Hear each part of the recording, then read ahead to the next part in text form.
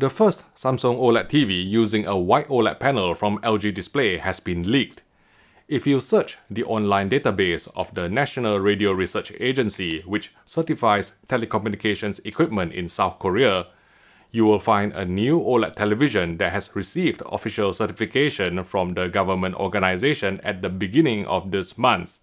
Now, I don't speak much Korean beyond 안녕하세요 and 감사합니다, but using the magic of Google Translate, we can see that this is a new 83-inch OLED TV that's manufactured by Samsung Electronics.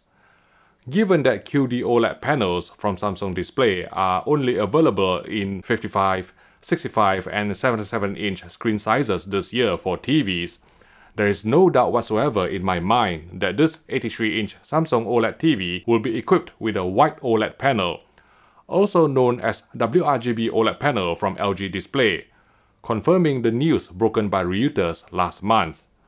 Now, the interesting thing about this new Samsung WRGB OLED TV is that it will use the same model number as the company's S90C QD-OLED televisions, which means that Samsung Electronics won't be creating a new model range, for example an S80C or S85C, to differentiate between OLED TVs using a QD-OLED panel from Samsung Display and those using a WRGB OLED panel from LG Display. It's just like the Avengers.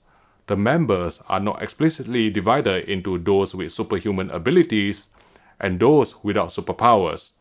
Sorry, Hawkeye and Black Widow. To be fair, this has been Samsung Electronics' master plan all along.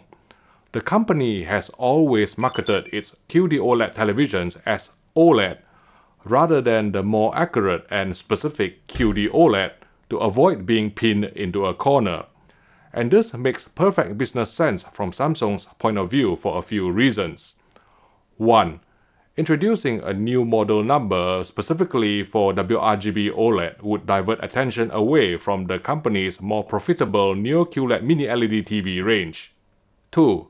Because the initial purchase of WRGB OLED panels from LG Display is for larger 77-inch and 83-inch panels, creating an entirely new model range would shine a spotlight on the screen size limitations of QD-OLED panels. In case you are not already aware, Samsung Display currently only manufactures QD-OLED panels in 55-inch, 65-inch, and 77-inch screen sizes for TVs, as well as 34-inch and 49-inch ultra-wide form factors for monitors, whereas the more established WRGB OLED panels from LG Display come in more screen sizes, such as 83 inches, which could be the driving force behind Samsung Electronics' deal with LG Display in the first place, not to mention 48-inch, 42-inch, and even 27-inch OLED panels, the last of which is found in the LG UltraGear 27GR95QE monitor. Talking of which, LG is running an epic setup showdown event for those of you who already own either the LG UltraGear 27GR95QE or 45GR95QE. Simply make a short video showcasing your unique UltraGear setup, post it on Instagram or YouTube Shorts, or directly submit this video at the link which I've put in the YouTube description below. The top 5 setups chosen will each receive an LG UltraGear gaming pad worth a cool $200 to match your cutting-edge UltraGear monitor. But if you're among the 10 runners-up, don't worry, you're still walking away with an Amazon gift card. So what are you waiting for? Whip out your phone, start filming, and show us what you've got. Good luck, everyone. Okay, from a financial standpoint, because non-MLA WRGB OLED panels are generally cheaper than QD-OLED panels, however slightly, selling WRGB OLEDs and QD-OLEDs within the same model range should generate more profit than creating a lower tier exclusively for WRGB OLED TVs. However, Samsung's approach may herald the introduction of OLED panel lottery, at least as far as the S90C series is concerned.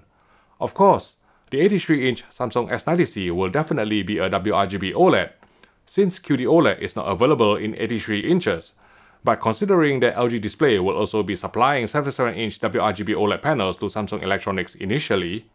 Consumers like you and me may face a situation where you won't know if you'll get a QD-OLED panel or a WRGB OLED panel if you buy a Samsung S90C OLED, hence panel lottery. If you are able to personally cast your eyes on a Samsung S90C unit before committing to a purchase, then there are a few surefire methods to tell if it uses a QD-OLED or a WRGB OLED panel. The easiest way is by shining a light on the screen when the TV is off. You can simply use the torch on your mobile phone. If the screen turns very gray when hit by light, then it's going to be a QD-OLED panel, since current QD-OLED display technology precludes the use of a polarizing film, which may lead to accidental activation of the quantum dots.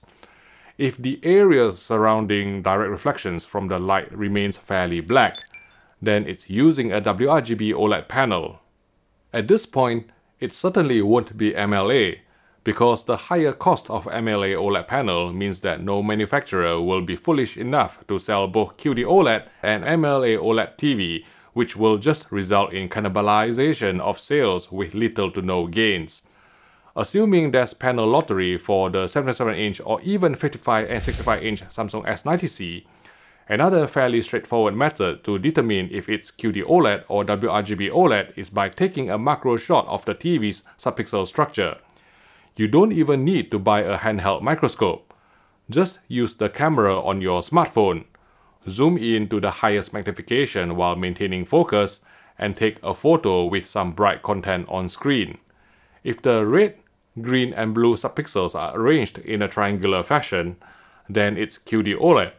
Otherwise, it's WRGB OLED. Of course, there are many other ways to tell if an OLED TV is using a QD-OLED or a WRGB OLED panel. But these either involve playing some sort of content you are familiar with on the TV, or using an expensive spectroradiometer to capture the spectral power distribution, so analyzing the subpixels or doing a flashlight test, as in using a torch. It's undoubtedly more convenient if an electrical store is kind enough to let you run a quick test on the specific unit you're intending to buy.